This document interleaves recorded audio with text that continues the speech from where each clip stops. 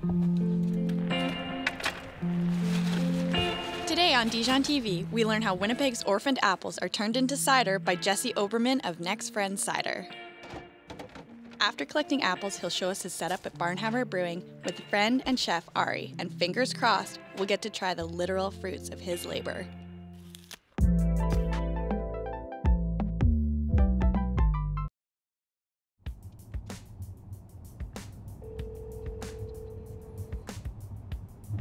Hello. Hi, Carol. It's Jesse Oberman from Next Friend Cider calling. Oh, hi, Jesse. I was wondering about when you might be coming by. I think we're going to come around 11:45 or a bit before. Does that work? Okay, sure, that's fine. Yeah, perfect. Okay, great. Thanks for calling. Okay, see you then. Perfect day. Okay, bye. Bye. I've been working in the wine industry for a number of years. I import natural wines and organic wines. I just saw all these apples going to waste and thought to do something with them. So I ended up making a little bit of cider, initially just like in my basement and garage. And a friend of mine who owns a brewery called Low Life Barrel House, Adam Carson, he heard what I was up to. We started chatting and he invited me to make my cider at the brewery that he operates out of, which is Barn Hammer Brewing. The name of the company is Next Friend Cider. I decided to take inspiration from a guy named Christopher Stone, who was a legal scholar in the 1970s in the States. And he decided that trees and forests, what he called natural capital, should have a right to defend itself in court should any sort of like environmental degradation happen. And so in order to defend themselves in court, they need people to represent them. And those people he called next friends, friends of the court. So I named my company Next Friend because I thought it would be nice to give these trees a voice that they would otherwise not have in the same way that Stone wanted to. See that? Those are apples. Should we get out?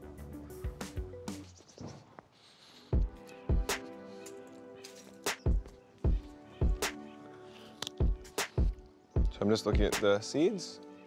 Brown is good. This is a pretty nice apple because the flesh is red, so they produce really, really dark red juice. They taste super sour, like you can't really eat these on their own. But I think they're delicious.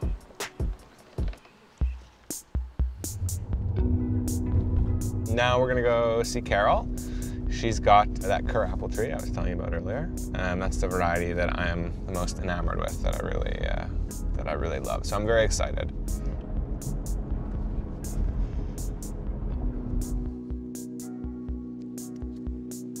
Hi, how are you? Good, how are you? I'm good. There's a couple extra people with me today. That's fine, that's fine. This is the Kerr apple tree.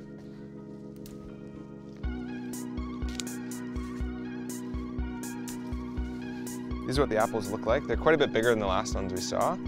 They're very dark from far away. You can see the apples look like almost purple. They're white fleshed. They're really tasty. And like a really satisfying crunch to them as well. So they're great to eat out of hand, and they're great for juice. Should I get some gear and we'll pick a bit? Okay.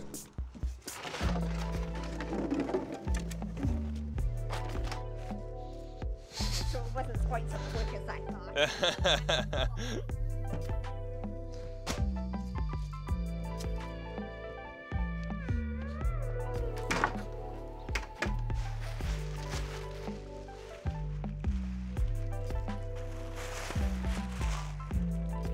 Right. Shall I begin?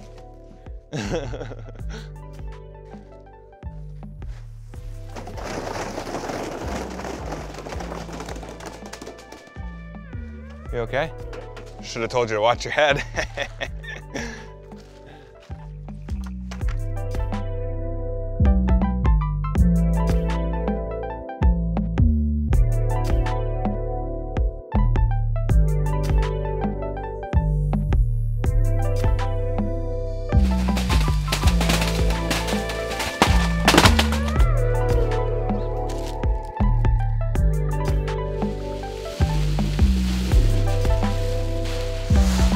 Okay, so I have two piles. Now I'll sort through them. I'll get rid of the apples that I can't use, sort out all the leaves and sticks, and then we'll take them back to the brewery And before I process them, I'll wash them really well and then begin crushing and pressing. I'll be honest, it's unusual for me to pick totally alone. Like I usually have friends or family helping me. There's often people picking with me that just volunteer that I don't know super well. And you know, in addition to just like going to strangers' houses, it's really a pretty cool way to meet different people. My partner, Janine, is often with me. She does everything, like picking or processing. She is my first choice as a taster to help me determine what direction things are going in or what direction to take things in. She's very helpful. Sheen, are you a proud owner of Next Friend Cider? I'm not, but I'll help you with whatever you want to do. Oh, that's so nice. So it's very nice to have her for that.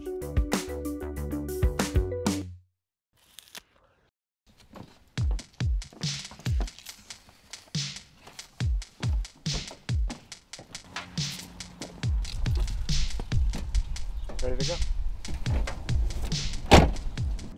Ari is one of my oldest friends. He's from Argentina, but he grew up in Winnipeg, and he now has a restaurant in Montreal.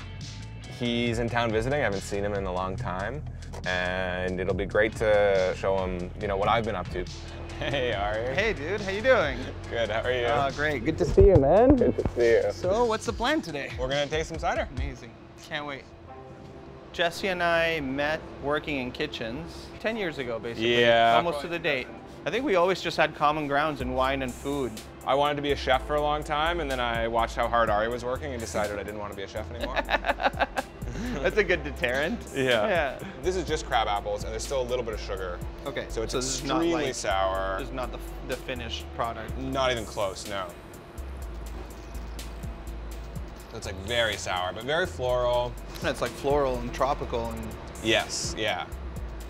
My brother and I opened Restaurant Beba in July of 2019. Basically, we were so busy, we took over an existing restaurant and then we turned it from that restaurant to our restaurant in a month and a half. So it was like a crazy, crazy, crazy transition, and we needed some help with the wine list because, you know, it wasn't necessarily our strong point. So we got the big guns to come help us out.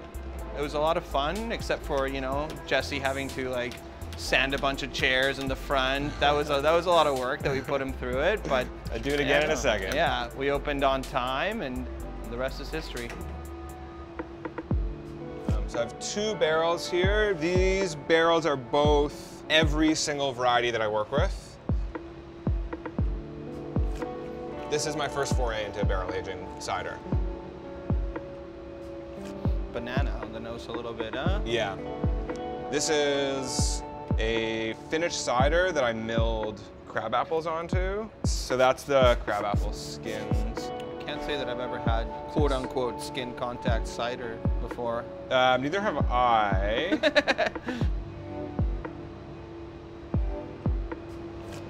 It's a very different experience. It's quite sweet. Cool. Yeah. It tastes like juice still. Yeah, it still does. Beautiful. You know, it reminds me, my parents have a crab apple tree in their backyard, and whatever they don't use or whatever goes to waste, you know, like it starts like kind of like getting sour and fermenty and like rotting, and that's what I'm getting in a good way, you know, like not in a bad way at all. It just brings me back to that moment. Yeah. Of just like, you know, taking a golf club and batting them away.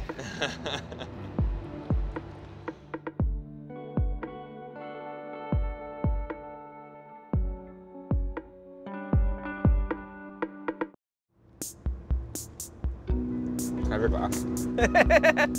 Do something. Ari, thank you so much for coming to taste with me. It's a pleasure, man. For this awkward photo shoot. I had a really fun time with the DIJON crew as well. Yeah. So thank you very much for the opportunity to showcase my ciders. Amazing. Cheers.